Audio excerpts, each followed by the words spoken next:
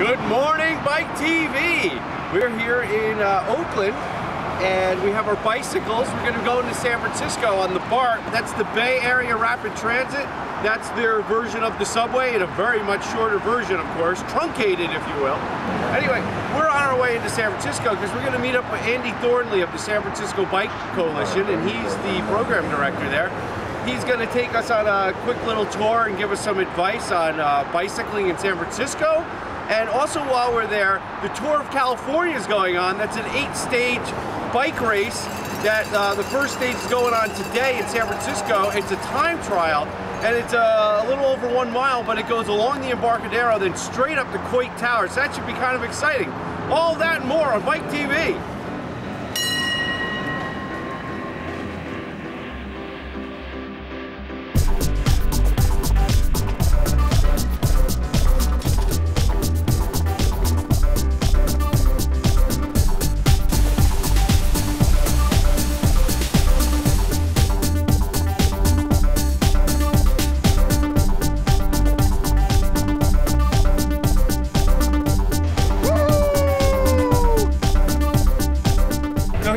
Tour of California. We're here with Andy Thornley, as promised, from the San Francisco Bike Coalition. Good morning. Good to meet you. Welcome to San Francisco. Thank you. Why don't you just tell us a little bit about the San Francisco Bike Coalition? Well, San Francisco Bicycle Coalition is a 5,300 member nonprofit organization dedicated to the proposition that bicycling should be a normal, routine, plausible way to get around the city. We've got all sorts of campaigns going on. The big issue is building out the bicycle network, a citywide network of bike lanes and bikeways. The big campaign now is that we can actually have a continuous route from the bay to the beach, from the ferry building all the way to the Pacific Ocean. We also do things like bike parking, the valet bike parking here, but also legislative efforts to get better parking facilities in buildings. Currently, we've won the planning code in the city. If you give parking to cars, either it's a public or a private parking lot, you have to have parking for bikes. We also do a lot of work on access to transit. All of the buses, the muni buses that ride around the city, have racks on the front of them. Yes. So you can put your bike on the front of the bus. One of our big projects now is the Bay Bridge, a 1930s era pair of bridges. The quake in 1989 kind of shook them up. Caltrans has been fixing them, and they're rebuilding the eastern piece, and that's going to have a bike ped pathway on it. The western part, the San Francisco part, is only just getting retrofitted, and we're pushing to have bike ped access on that western span as well, so that you'll be able to actually bicycle from San Francisco to Oakland, or halfway to Treasure Island. There's this wonderful little island floating out there, former Navy base. San Francisco is going to take that over as its newest neighborhood. I think that's a real rule of civilization, that you should be able to walk from any neighborhood in the city to any other neighborhood. How do you get all the volunteers out here? How's that happen? It always warms my heart when we put out a call for volunteers to say, come help us with this event or that event, and people come out because they love the cause, they love the Bike Coalition. We've done close to 1,000 in a day, so it's possible to just continue to expand. It's like the way bees make a honeycomb. You just give more equipment, get things started, and then the volunteers self-organize out all the way down. We have a permanent facility down at the ballpark. We do a lot of the events in the city, and at this point we're on schedule to open up a first bike parking facility down at the terminus of our local short line commuter rail, the Caltrain. And that's a big step for us. Now, one thing is, we are standing right here. This is pretty important. We are standing here at the site of where there was once a mean old double-decker, triple-decker highway. Yeah, in 1989, everything kind of slipped. And for a few seconds, everything was shaking. And of course, that chunk of the Bay Bridge kind of tumbled down. Yes. And lots of stuff was broken. And there were a number of great silver linings that came out of that, including that Embarcadero freeway that you alluded to, which was damaged enough so that the state Department of Transportation, Caltrans, or Cartrans as we call them, said, looks like we maybe have to fix this. And the mayor, Art Agnos, San Francisco Mayor Art Agnos, said, you know, maybe we shouldn't fix it, maybe we ought to just knock it down. And it was pretty controversial. So Mayor Agnos, a brave man and a man of great foresight, said, no, you know, I really think it would be nice to reunite the city with its waterfront. What a wonderful thing. And political struggle back and forth, but eventually the decision was made to knock it down.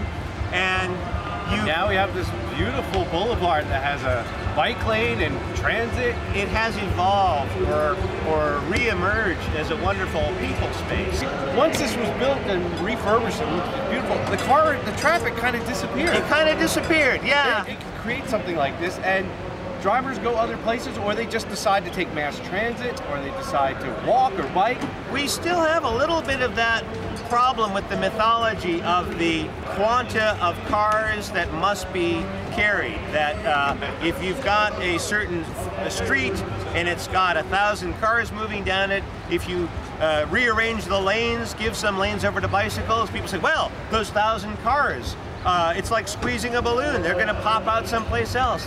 But as you say, it turns out, experience shows, a lot of those trips just go away. Yeah. If you take away car capacity, those cars don't necessarily get diverted or sit on top of each other.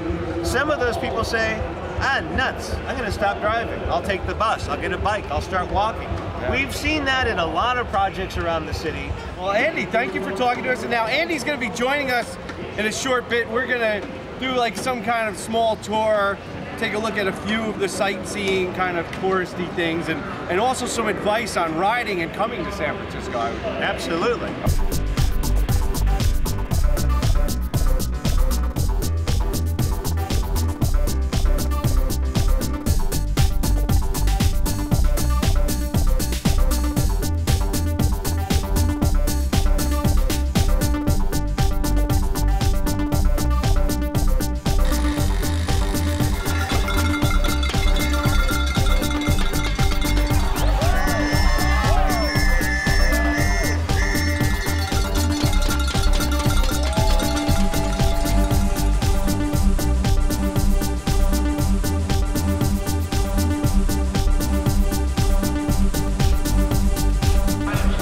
It's a lot easier to park. Bring warm clothing, be ready for any situation, but it's a fantastic city to bike in. I like how there's a lot of variety in the terrain, so I like when the hills come along. Ride over the bridge, go off to the left, and go up the Headlands Loop. And it's awesome. I don't have to be in a car is what I like most about riding by bike in San Francisco. I get almost everywhere I need to go faster than I would if I was in a car. The weather, it's like in the winter it's summer, and the summers it's nice and cool. The air quality is incredible. It's like getting a shot of oxygen when you come here. We've got beautiful blue sky, we've got beautiful open space, we've got a lane for bicycles. Right here, there we are. The ferry building, this beautiful building here that predates the 1906 earthquake, had been kind of trapped behind this awful freeway. Now it's open to the public. One of the side benefits of taking down this Embarcadero freeway is that we've opened up right away for trolley cars. And here comes a historic F-line trolley. They've come from all over the world. I think that's an old Philadelphia streetcar. And it's a really wonderful thing to not only bring people on the street this way, but to give these old trolley cars a new life. Fisherman's Wharf to a lot of the world is San Francisco. Of course, you've got Alcatraz is just off here, and you can catch a ferry. You can rent a bike here and here and here. There are bike rental places all over the place. But the funny thing is that shoreline bike route, we've just coming along the Embarcadero, that bike route falls apart in here. And even though there are more bike rental places per square foot in Fisherman's Wharf, it's really one of the worst places in the city to ride a bike. The Bike Coalition now has a big campaign to try to fix this. A lot of people ask me, what's the trick in San Francisco riding with all the hills? And the basic trick is to avoid the hills. There's a very celebrated and delightful route in the city, which is known as the Wiggle, which is all about getting around Twin Peaks and not having to actually go over Twin Peaks. So the short answer is with hills, you go around them, and a lot of times it's just plain faster to take a longer trip around than to try to go over.